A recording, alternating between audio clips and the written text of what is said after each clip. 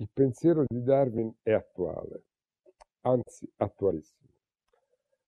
Purtroppo Darwin è stato imbalsamato. La lettura dei suoi libri dà l'impressione da parte degli storici che si sia fermato lo studio dell'evoluzione delle piante e degli animali al 1859, quando venne pubblicata L'origine delle specie. In realtà la biologia evoluzionistica è una disciplina in pieno fermento. Non ha mai smentito i fondamenti dell'ipotesi darwiniana della sopravvivenza migliore del più adatto, ma è tuttora in evoluzione.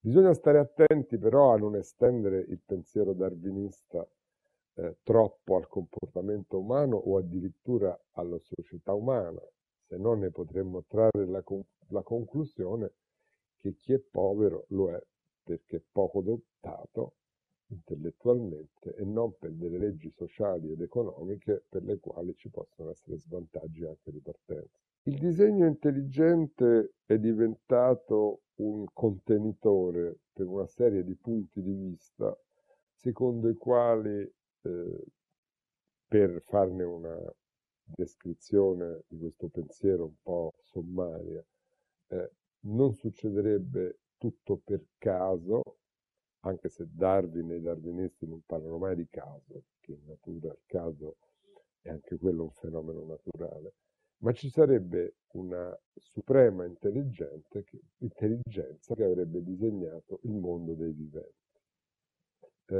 Ovviamente questo punto di vista è diventato un campo di battaglia per delle visioni di cosmologie nelle quali esiste o non esiste un creatore supremo, esiste oppure non esiste una logica della natura che è stata immaginata da una mente superiore.